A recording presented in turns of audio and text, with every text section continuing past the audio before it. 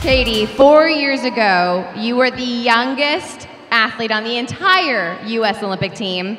2016, you're a veteran, yet still the youngest on the swim team.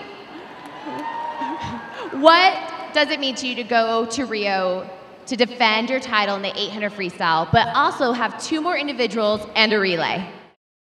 Good morning and welcome to Deck Pass Live. I'm Kaitlin Sandeno, and who could ask for a better location? Just a few meters from the edge of the pool. Last night couldn't have been more exciting evening to kick off the Olympic trials. We got started with the men's 400 IM, and wow, was it a show. We just saw what we all assume was the last race between you two on U.S. soil. Probably a lot of disappointed, sentimental fans out there. How much have you enjoyed racing each other, and what can we expect in Rio? The swimmers and coaches are warming up behind me, and the doors have just opened, so some fans are already headed to their seats.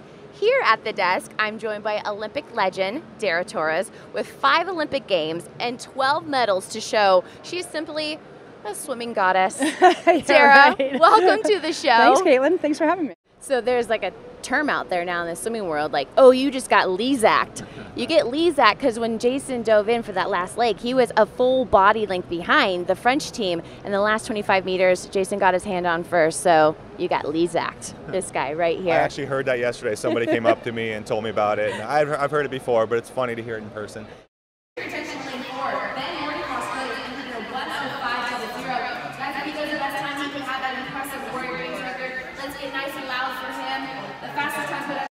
I'm Kaitlin Sandeno, and last night this building was the loudest I have heard all week. For more on last night, I'm joined by Carolyn Joyce. Good morning, Kara. Good morning, Kaitlin. Yay, Brendan! Oh my Thank you for that introduction. Yes. It's like the nicest introduction I've ever had. Yeah. You look so nice. I haven't even asked them a question. They just keep talking. It's awesome. It was life-changing. It was truly life-changing. And they're like, can you get more involved? And I became the national spokesperson, traveling the country, doing hospital visits. I've done over 140 hospital visits. Excited to honor this team. They had a very, very successful summer. We have a very bright future to look forward to with USA Swimming. You know, I got in the pool and I started swimming her race, and that got me completely out of my element. I think in life, if we get so stuck on somebody else's life and their track, it pulls us off of our track.